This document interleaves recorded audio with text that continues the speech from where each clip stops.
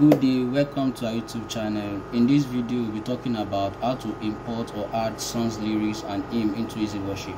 And please, if you are new to this our channel, please subscribe, as we'll be teaching or dropping tutorial video on Easyworship and even other software complying to church service, and even how they can be used in our various professions.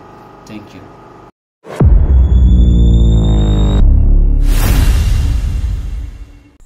Yeah, first of all, you need to open your Easyworship, and as you can see, this is mine. So this is songs already, and we just have to add another lyrics which is not here.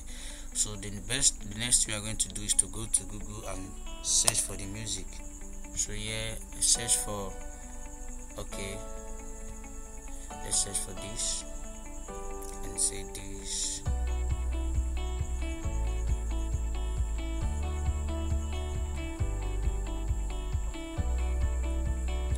This is the lyrics of What a Friend We Have in Jesus. So all we need to do is to copy all of them.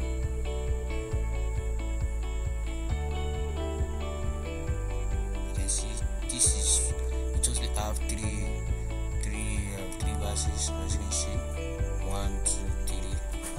So, okay. So all we need to do from here is Ctrl+C to copy. Then we open our Windows tab and type and search for notes. Then we open this notepad. Once we open it, then we paste it here. Let's make this big so you can see it very well. So all we need to do from here is to break it down to verses. You can see they are all compiled together. So we come to this verse 2 here, we press enter, that's to break it. 1, yes, to break it.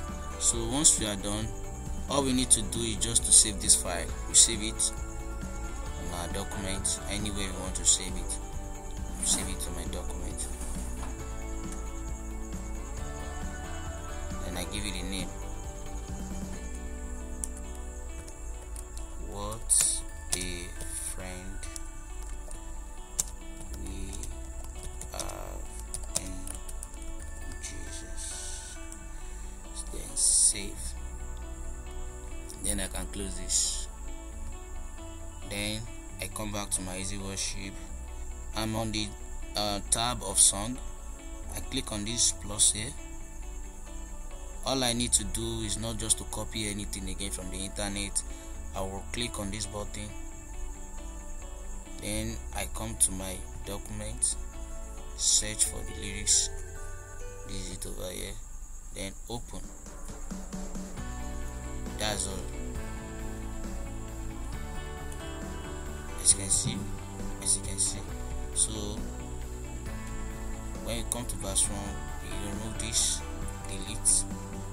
Come to verse 2, delete. Then we come to verse 3, then we delete. Then we give it a name. This is the name it will be given to it in the Easyworship. So let's give it the same name.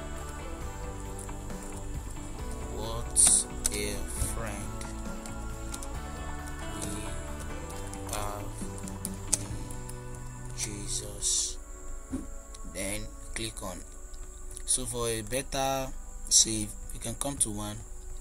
Then in this place we give it a dot, just to know we are starting verse 1. So here as well we give it a dot. Here as well we give it a dot. So all we do from here is to click on apply, then OK. As you can see, this is it over here. Then we can take it out to us under our schedule, then projects. As you can see,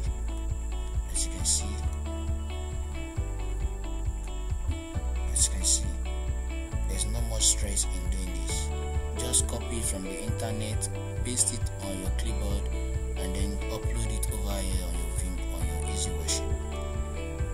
Alright, thank you guys for watching. Stay tuned for our next video, as we'll be dropping tutorial based on Easyworship and all other software as time goes on. Thank you.